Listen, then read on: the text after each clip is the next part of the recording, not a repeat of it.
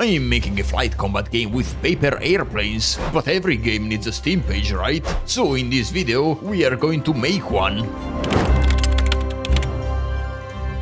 Alright, here's the plan for the Steam page. We need a trailer, 5 screenshots, and an eye-catching image with a crazy explosion to link to the page. Now, the explosion isn't technically required. I did check with Steam, but we are going for it anyway. Let's get started. First up, we need a trailer. Here's the plan. I want a mix of gameplay and cinematic scenes. It will be a short battle between the white paper airplanes, the player-controlled ones, and the red paper airplanes, which, aren't player-controlled. So they're obviously the bad guys. I made them red just to make it super clear. Anyway, I can't really show the gameplay right now, because I don't have a heads-up display, and the plane's looking a bit too stiff. So it doesn't really feel paper-like, which is pretty important for a paper airplane.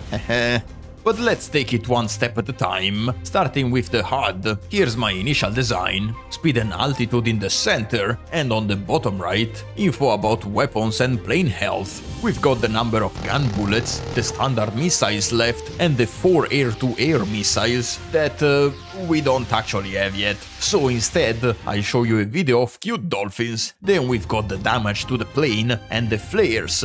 Yeah, I don't have those either. Anyway, enough talking about the HUD, let's make it work. I wired it all up, and the altitude reading is totally wrong. But hey, we are flying at 2000, whatever this means. Alright, I fixed it. Now altitude is in meters, and the speed is in kilometers per hour. The plane currently maxes out at 72. If you're wondering how fast 72 kilometers per hour is, it's about as fast as a car, if the car were driven by a deer. I hope that helps. I also added a bit of glow to the HUD to make it more readable, but enough about the HUD, let's make the plane less stiff. I'm going to add a wind effect to make it feel more like a real paper airplane, so here's my first attempt, which can only be described as the ghost of the paper airplane. Yeah, something went really wrong. I tried fixing it, but somehow I made it even worse. Now it's a paper monster. Not exactly what I had in mind, but after 6 hours and a new brain, I finally got it working. Now the effect even changes based on speed. I'm not supposed to give my opinion, but it looks pretty cool. But here's what's not so cool, the map's colors. I mean, it's fine, but it could be way better. So I played around with some post-processing, threw in some dust, and somehow made it worse. Wait, what? That wasn't supposed to happen. Let me just fix that real quick. What the fuck? Alright, it's actually fixed now, so we can finally start making the trailer. First, I set up an opening scene with the plane flying by at a crazy speed. Then in the next scene, I show a close-up of the plane. Actually, you know what? Let's just skip to the final result. Much better. I even picked some epic music for it. And here come the enemy planes.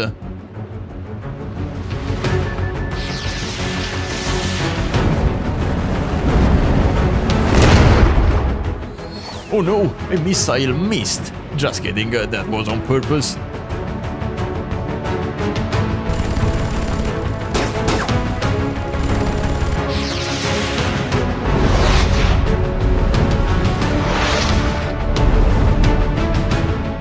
These 2 extra white planes represent the other players. I don't know if that was clear, but okay, I'll shut up.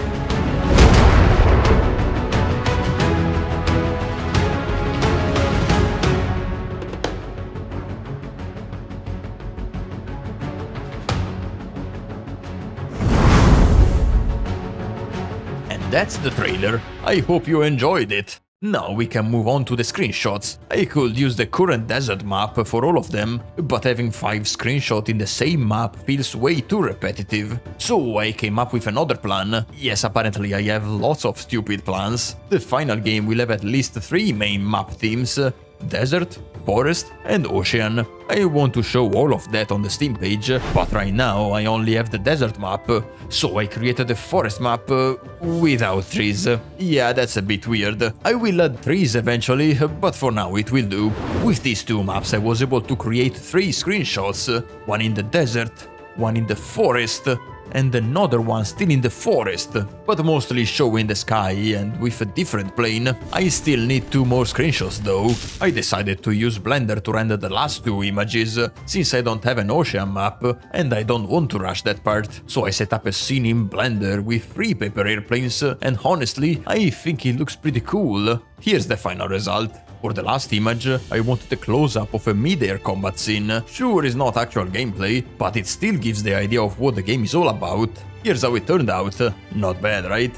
I know it's not ideal to have rendered images instead of real in-game screenshots, but I'll swap them out for the real thing once I've got more content in the game.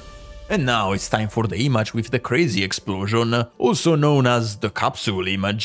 This is the one that pops up on Steam when you come across the game. My idea is to have a paper airplane launching a missile and, well, I'll figure out the rest as I go. First, I added some smoke to the missile. I'm doing all of this in Blender, a powerful 3D software that lets you create photorealistic scenes, or basically anything you can imagine in 3D. I usually use it to make 3D models, but it's awesome for renders too. Anyway, I added some light coming off the missile to make it look more realistic. Now I just need to decide what else to put in the scene. I could add another paper airplane, like I did for one of the screenshots. Well, technically a fake screenshot, but honestly I think an explosion is way cooler. Since I can't exactly create explosions myself, I found one online that's perfect for what I need. Here it is. Believe it or not, this explosion file is over 10 gigabytes. If you're wondering how much 10 gigabytes weigh, imagine a deer driving a car with a dolphin on top of that. Okay, I'll stop. After some color correction and contrast adjustments, the 3D scene was ready to be rendered into a single 2D image, and here it is, after 7 hours. Yeah, it took a while to render, mostly because I cranked up the settings as high as possible. Probably didn't need to go that far, but hey, it's the Steam capsule.